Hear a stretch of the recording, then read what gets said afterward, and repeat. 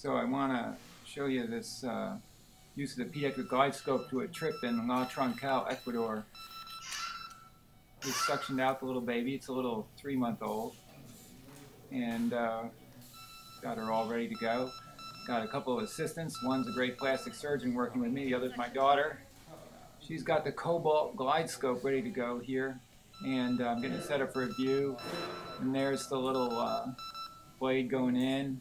And if you watch the screen, you can see easily generate a good view. Epiglottis goes way out of the way. And I've got my little Pediatric Stylet, which is the LTA with a 4.0 or probably 3.5. There it is, 3.5 endotracheal tube, which you just saw go right in the larynx. It's just so easy to use this machine. The epiglottis just goes right out of the way for you. It's really a beautiful piece of equipment. And that 3.5 tube just goes right in place. You hardly even need to do anything else here. We're going to check the breath sounds and all.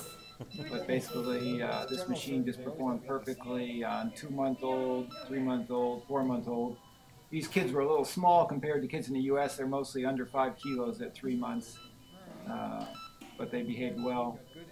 Now, as we get towards the end here, I'm going to stretch this out a little bit and just hook them up, but I've included at the end just a little 1-minute show on how I made this stylet.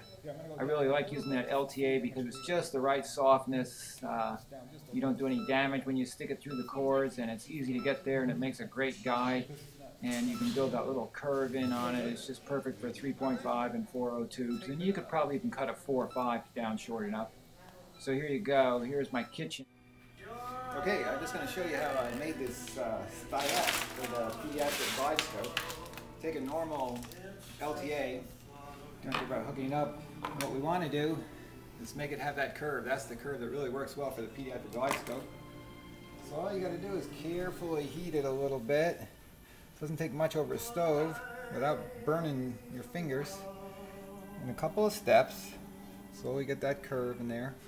Nice smooth curve, and if you do it slow enough, you can actually preserve the channels for your I'm going to shut the heat off.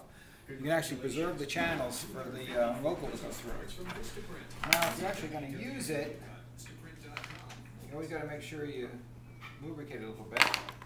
And if you watch this is a 4.0 tube. I've shortened a little 4.0 ray tube, and you shoot it right through very thin, and see you got that little tip of the LTA, which is really nice to intubate with the Glidescope. And then once you intubate, slide the tube in. So that's a nice, easy way to make a nice stylet for the Glidescope for pediatrics.